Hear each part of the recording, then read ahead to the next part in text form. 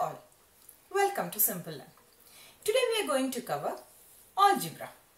So what is algebra? A form of generalized arithmetic. We have a generalized formula or a method of calculating by means of variable. Otherwise we will be calculating something with variables. So we will see what are these. Let's look at this. Area. Area of a rectangle. A is equal to length into breadth. This is a generalized arithmetic. Instead of this, if we say 4 is equal to 2 into 2, that's not generalized. A equal to L into B is a generalized. Why we call it as generalized? Because the value of A change with respect to L and B. If I change L or if I change B, value of A is going to change. That's why we call generalized arithmetic. Let's look at perimeter of rectangle. 2 into length plus breadth. If I have length is equal to 1, the perimeter of this rectangle is going to be a value, and if I have L is equal to 2, that value is going to change. So if I have different values for this L or different value for this B, perimeter is going to change. Similarly, here the area is going to change with respect to L and B. Okay, so let's take this 2 into length plus breadth. What is 2? 2 is not going to change. 2 is 2. 2 we call it as constants. Something which does not change the value. We cannot change the value of 2. So they are called constants. What are variables? Here we said it's a generalized arithmetic which we calculate by means of variable. So what are they? Here A is going to change. L or B is going to change. So the things which change the value are called variables. Here A is a variable, L is a variable, B is a variable. Look at this formula. Here 2 I said already, it's a constant. L is a variable, B is a variable. So how do this change? Let's look at this. Area equal to length into breadth. So if I have L is equal to 2 and B equal to 3. What is A? 3 into 2, which is equal to 6. So A is dependent on L and B. Now let's take L is equal to 3. I just changed the number of L, right? The value of L I changed from 2 to 3. What should be the answer? Here I should be getting 9. So depends upon this variable value, the final value is going to change. So we call this as generalized arithmetic. So you understood the concept of constants and variables. Constants are nothing which does not change the value. Variables are something which keep changing the value. So these two are important when we learn algebra.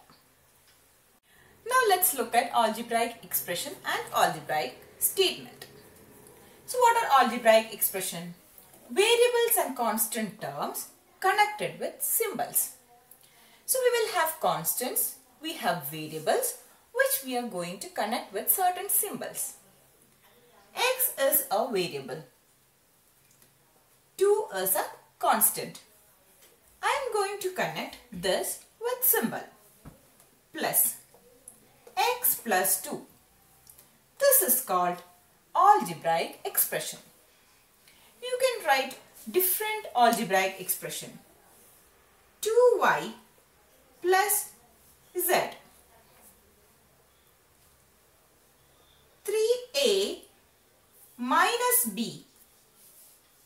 in this 3 is a constant, A and B are variables connected with a symbol minus. Here 2 is a constant, Y and Z are variables connected with a symbol of addition plus. Here X is a variable, 2 is a constant connected with a symbol addition. Now let's look at algebraic statement. What are they? We know x plus 2. Here x plus 2 is an algebraic expression. If I connect this algebraic expression with an equal sign, that is called algebraic statement. Okay, algebraic statement contains this equal sign. So here we have written 2y plus z. 2y plus z equal to 10. This is called algebraic statement. So the algebraic statement are also called algebraic equation. Okay, algebraic equation.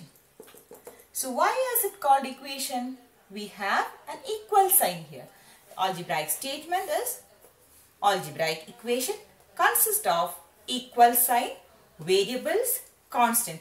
You can have only variables x plus y equal to z.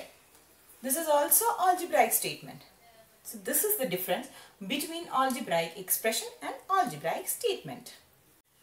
Now let's look at the symbols which is used in the algebraic expressions and statements. Equal, not equal, greater than or equal, less than or equal. So with these symbols we write algebraic expressions or algebraic statements. So I already told statements use this equal or not equal. So expressions and statement use these symbols. We have a term called term in this. What is that? Part of algebraic expression separated by symbols. 2x plus 13 is a algebraic expression. So in this, what is term? 2x and 13 are terms. So part of algebraic expression. It's a part of algebraic expression. 2x and 13 are part of algebraic expression. Separated by a symbol. We have an addition symbol here. 2x is a term, 13 is a term. Similarly, 3x square minus y. 3x square is a term, y is a term. So in this we have constant term and variable term. If we take 2x plus 13, which is a constant term is a constant which does not change the value. Here 13 will not change the value. So 13 is a constant term. In 2x, depends upon x value, this is going to change. This is going to vary. So that is variable term. 2x is a variable term. Here 3x square minus y. Y is a variable term. Here 3x square is also a variable term because depends upon x. This value is going to change. Another example. 2 plus xy. Xy is a variable term. I can change the value of x and y according to my wish. So this is a variable term. 2 is a constant term. So this is term. I hope you understood all these concepts. We'll come with another topic in the upcoming videos. Please watch. Thank you.